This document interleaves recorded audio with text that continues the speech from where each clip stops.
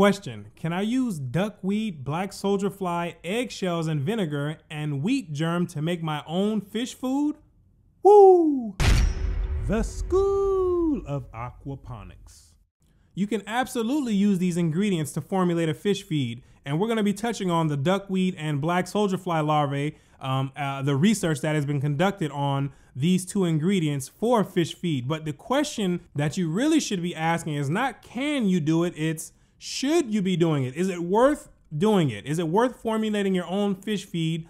And do the benefits of doing it, do they outweigh the cons of doing it? And that's something that you're gonna have to decide. But here we live by a simple fundamental principle, a simple basic equation that allows us to decide if something is worth it or if it's not. And the equation is, if the problem is greater than the benefit, don't consider it. So as we go through, we're gonna answer the question of should you be formulating your own feed. It's going to be based off of this principle when we come to the conclusion at the end. So basically we want to compare the pros and cons of formulating your own feed versus having an expert or a professional do it for you. And this falls under opportunity cost because there's an alternative way, a manufacturer or a retail store that will provide fish feed for you. The fact that if you choose the alternate option and it causes a loss in time or it takes up time, or it takes up more resources, that is an opportunity cost. That's a loss. So you have to factor this in when deciding if it's worth it or not. And that's up to you. That's totally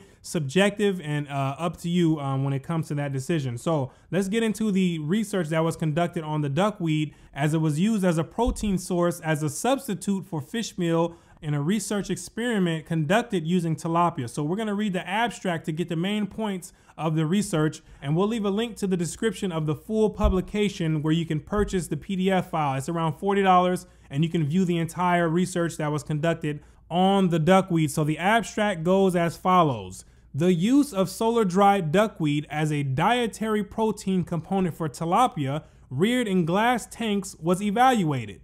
6 isonitrogenous diets, 30% crude protein, were fed to all male tilapia fingerlings for 56 days. So there were 6 different formulated feeds that were put together to feed these male tilapias for 56 days. And we're gonna get ready to find out the content makeup of these 6 feeds in the next sentence. The fish meal protein in the diet was substituted at a rate of 5%, 10%, 20%, 30%, and 100% with duckweed. So 5 of the formulated feeds substituted fish meal, which is the primary protein source used in a lot of formulated feeds, for duckweed in the respective percentages that we see here. A diet without the duckweed served as a control. This is the 6th formulated feed, and this is the control variable. We know already the growth potential if we feed off of using the fish meal at this percentage. We know the expected growth, so we're comparing the other feeds to this growth. We want to see if there's going to be a significant difference, if it's going to be the same, or if it's going to be less growth that's going to be obtained when we switch to protein source. That's what's going on here. Growth performance and nutrient utilization of fish were based on daily weight gain, specific growth rate, feed conversion ratio, protein efficiency ratio, and protein productive value. So this is going to give quantitative results, quantitative data, that numbers that can show and prove what the results are when you compare the duckweed in comparison to the fish meal. So what is this telling us? This is telling us that you need to have measurable results that are going to tell you if the fish is keeping up on pace, if it's having poor growth or substantially good growth or standard growth. You're going to have something, you're going to need something to measure it against. That's going to tell you how well your feed is performing. There were no significant differences in growth, performance, and nutrient utilization of fish fed on diets containing up to 20% duckweed inclusion and the control. So the feed formulated with 20% protein from the duckweed performed on the equivalent level as the control or the fish feed that had no duckweed and had just fish meal. Here's the kicker.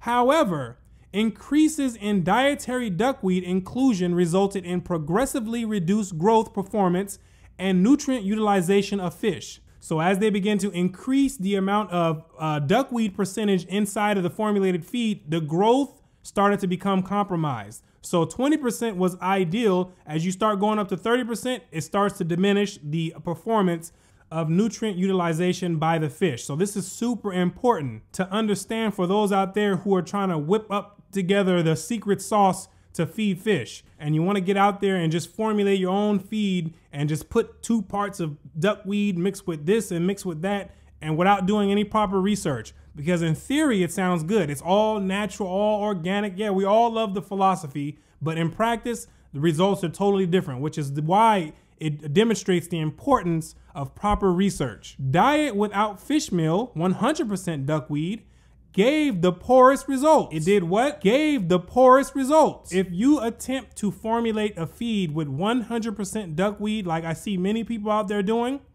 trying to say we're gonna just feed the tilapia all duckweed, it's all natural, we can just grow the duckweed here, then you can expect to achieve the poorest result, the absolute poorest results. Remember, this is opportunity cost if you try to go about it this way, in comparison to a formulated feed that we know is gonna work and give optimal growth. So if you try to put all duckweed in a formulated feed and use that as the protein source, you're gonna receive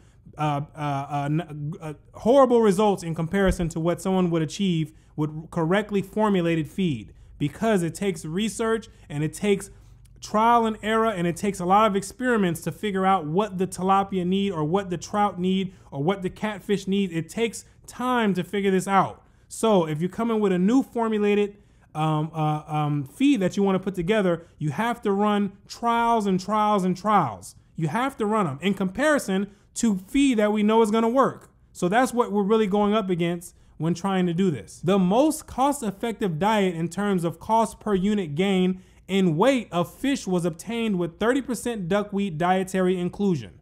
The results showed that solar dried up to 30% duckweed dietary inclusion as a replacement for fish meal and practical diets supported fish growth and was cost effective.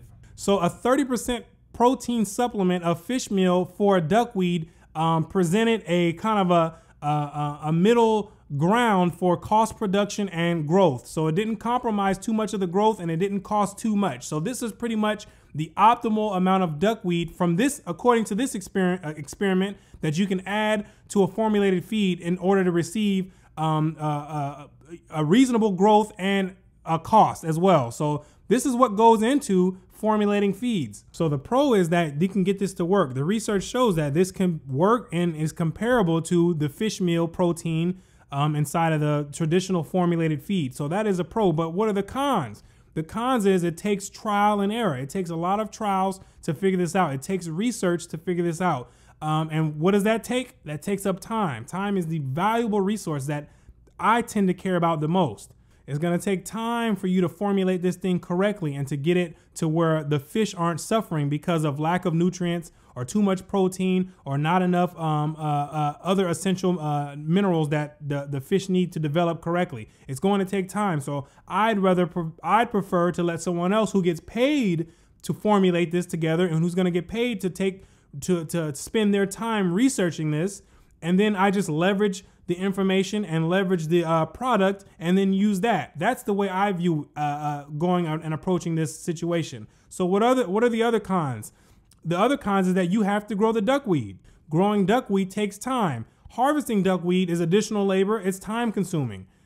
So these are things that you have to look at with opportunity costs of having someone else do it and then you just purchasing it. Also, you need a large area to grow a sufficient amount of duckweed, because duckweed, it may look like it's a lot, but once it dries out, the weight is really not that much. So you need a large quantity. And I don't know how many fish you plan on raising, but if you plan on raising a lot of fish, it's going to require a lot of space to have to come up with the amount of duckweed needed to feed a particular amount of fish. So that is something that you definitely have to take into consideration. So another option that you can have, if say you don't want to do all the labor, is to buy duckweed. But if you plan on purchasing duckweed, your costs are gonna go up the roof. They're gonna fly through the roof. $10.99 for 1 cup of duckweed? You have to be kidding me.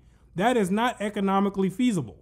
That doesn't make sense. To raise, it will cost you a tremendous amount of money just buying duckweed in order to raise even just 1 or 2 fish. It will cost a lot of money. That is not feasible. You might as well not even grow fish for these type of prices if you want to buy duckweed. So Ultimately, if you formulate your own feed using duckweed, it's going to cost you either time or money. That's what it's going to cost you in comparison to having a professional or an expert formulated for you, and then you just purchasing that. So it's going to cost you on that. Now, this is not worth it for me. It's not even anywhere close to being worth it, but your priorities and prerogative may be different than mine. So that's something you have to take into consideration, and you have to decide for yourself. But for me, not even close, not even a discussion. So moving on to the black soldier fly larvae, the discussion has been brought up with this as well, using black soldier fly larvae as a replacement for fish meal, because it is going to be important that we find some protein supplement to replace fish meal in the future, because of the overfishing that is taking place is unsustainable in the long run. So all of these substitutes are important for us to try out and to research in order to find alternative ways to raise fish, and which in turn provides food for the human population. So with this research experiment that was conducted, it was using trout with the black soldier fly larvae as a replacement protein source for fish meal. And it goes as follows. Insect meals as ingredients for animal feeds has been rediscovered recently. The potential of using insect meals to replace fish meal seems to show promising perspectives, especially for organic aquaculture feeds. So the scientific community is optimistic about the replacement of larvae for fish meal, because the fish meal is unsustainable in the long run. There's too many people on Earth. We're harvesting fish at a rate that can't be replenished naturally, so we have to find alternative ways to fix this feed issue, or else everyone is going to bite the dust. In the present study, different levels of fish meal replacement, 0, 50, 75%, by using black soldier fly larvae meal had been tested on rainbow trout. So you can see that they're running the experiment very similar to the duckweed experiment. These are running with replacing a certain percentage of the fish meal with the black soldier fly larvae, and then keeping a control feed that doesn't have any black soldier fly larvae protein inside of it. So we know that that is the standard growth that we are accustomed to, and we can compare the black soldier fly larvae protein feed with that control variable. Also, growth responses and carcass composition were significantly influenced by the content of black soldier fly meal in the diet, with a negative trend from the control to the highest substitution level.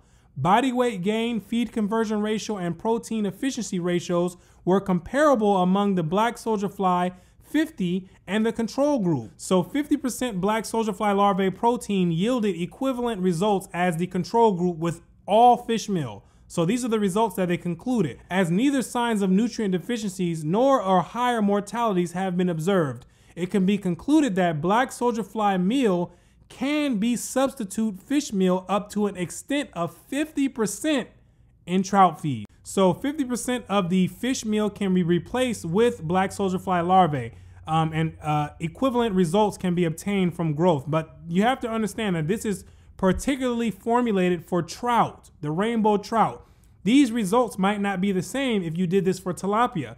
Now, as you continue reading along in this article here, you'll see that the 75% black soldier fly larvae replacement yielded the poorest results. So as we continue going up, replacing with the protein, then the efficiency starts to go down, growth starts to go down, all that becomes compromised. So there's a lot that goes into formulating these feeds. That's the point I really want to get across. There's a lot to it. You can't just whip something together and just feed it to the fish. Although the fish may grow, you may think that it's growing, in comparison to a formulated feed that is already proven, tried and true, it's actually going to perform a lot worse. So this has to be taken into consideration. A lot of people will whip up these DIY fish foods and feed the fish, and they'll see them growing. They're like, wow, they're growing. But that's no different from feeding your kids McDonald's and candy every day. Of course, they're going to still grow, but are they growing at an optimal rate? Are they growing with the best nutritional value? Are they growing the same rate that they would be growing if they had a well-balanced diet? Absolutely not. Not even comparable.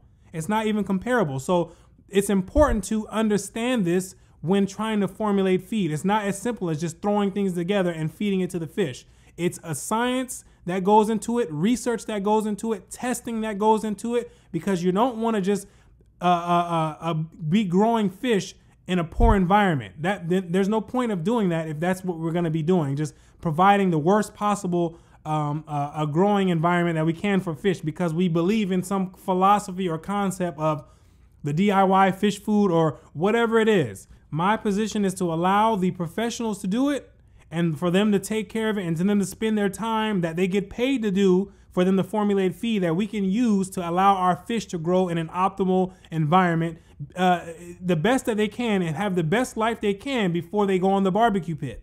So the pros of putting together your own fish feed is that if it's something that you want to do and you want to work and try to accomplish, this is something that you're able to do. But I can tell you that it's going to be more than the black soldier fly larvae, duckweed, the wheat germ, and vinegar. It's going to be more than that to formulate a complete diet for optimal growth. So it's going to take more than that. I will tell you that.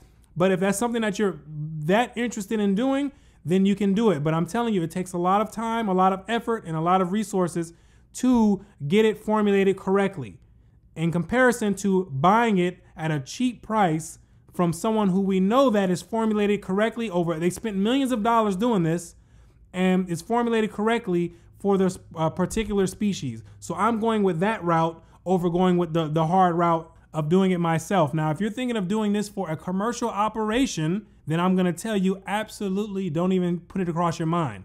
It's not even an option. I'm not going to sell you a dream and tell you that it's a possibility. It's not, because it's going to take more time to grow, harvest, and formulate the feed than it is to raise the fish and vegetables and conduct business. And it's not going to bring you one step closer to becoming an aquaponic god. It's going to bring you one step closer to becoming a feed manufacturer. Woo!